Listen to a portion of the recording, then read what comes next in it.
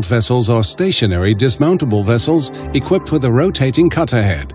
These powerful cutter suction dredgers are used in dredging rock, clay, silt and sand. Boskalis deploys cutter suction dredgers in the construction and maintenance of ports, land reclamation and coastal defenses and riverbank protection, and in dredging trenches for pipelines. A cutter suction dredger is positioned on spuds and anchor winches to ensure the vessel is firmly anchored during dredging.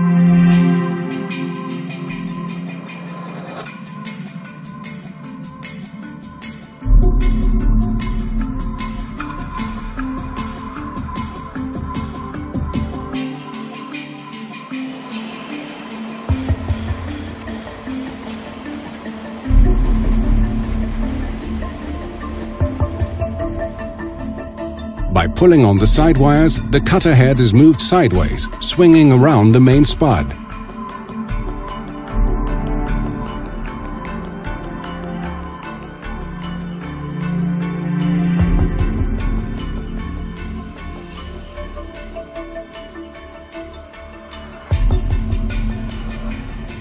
The support spud is lowered into the seabed. The main spud, which is located in the spud carriage, is raised and moved forward a few meters.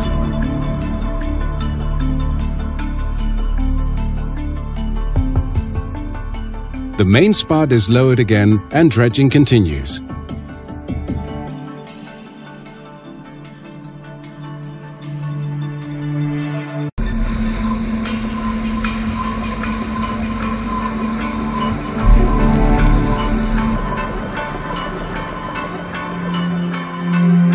Cut material together with a large quantity of water is drawn into the suction mouth. This soil and water mixture is then transported by the dredge pump through the large discharge pipeline for further transport to the designated site.